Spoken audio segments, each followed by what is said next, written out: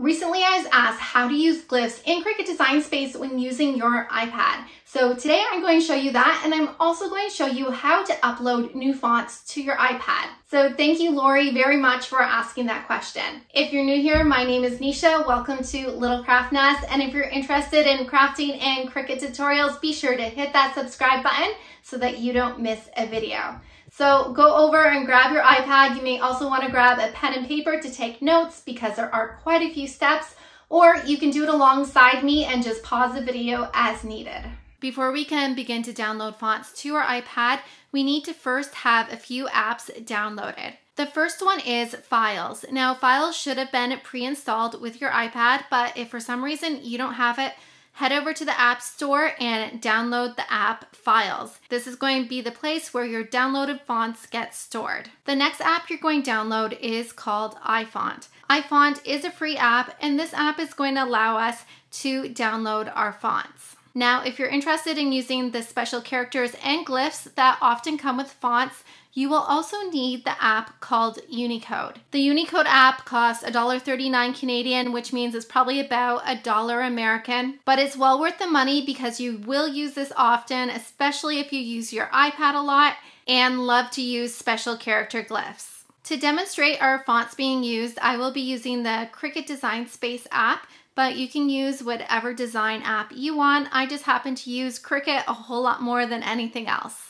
So once all those apps are downloaded, we can now go find a font that we want to download to our iPad.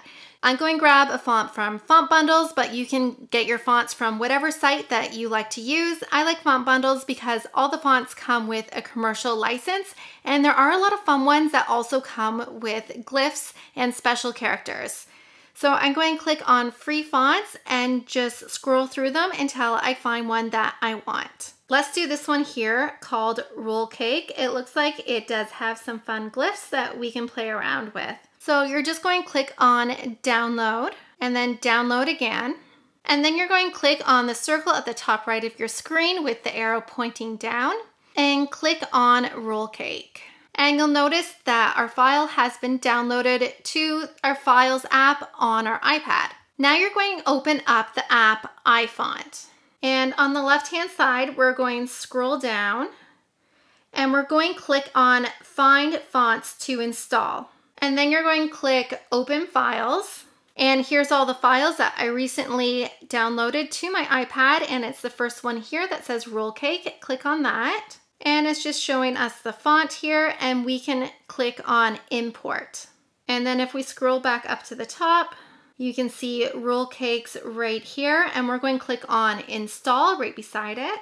Click Allow, and then Close. And now we're going to click on Open Settings. And right underneath your Apple ID name, you'll see something that says Profile Download. You can click on that, and you'll see Roll Cake Regular there.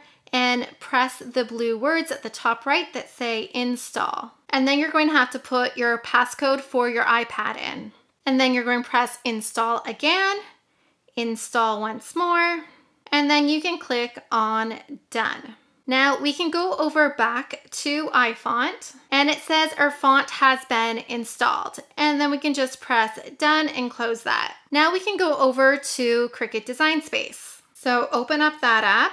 And we'll open up a new project, and let's add some text. So I'm clicking on text, and then I'm going to click on System because it'll be a system font that we uploaded. And I'm going to type in Roll, and there's our font right there, Roll Cake. Click on that, and now we can type in something. So I'm just going to type Little Craft Nest. And there is our Roll Cake font. So let's go out of here again and let's go back to iFont. And if you go to the bottom of your screen, you can click on Installed and you can search for your Roll Cake font. And then you can click on Glyphs. And these are all the characters that this font has. Now, if I want to use this T here with the fancy little tail to put at the end of Little Craft Nest, I can go ahead and press Copy. However, when I go back into Design Space, I cannot paste this in here. You'll notice my paste button at the top left of the keyboard is grayed out, so I can't use it. And that is why we need to use our Unicode app. So go ahead and open Unicode, click on Browse Fonts, and then you can go ahead and search for our Roll Cake font, and it's right there. Go ahead and click on it. And now we have our character map here of all our characters. Now I can go back and find that T that I wanted. I'm going to click on it. And then at the top right of your screen, you'll see a little green square with an arrow in it. Click on that. And you're going to click Share Glyph. And then click on Copy. And now we can go back into Design Space. Let's go over to our text. I'm going to delete that T at the end. And then I'm going to click on the paste button. And there is our new T. Now this T looks like it's a little detached from the rest of our word. So you can always go in and ungroup the text. And then we can just grab our T and slide it over. And then you can select everything and press Weld. And now we have our text with a fancy little tail at the end. I hope you enjoyed this video. If you have any questions, leave them down below in the comments, and I hope to see you on more crafting adventures.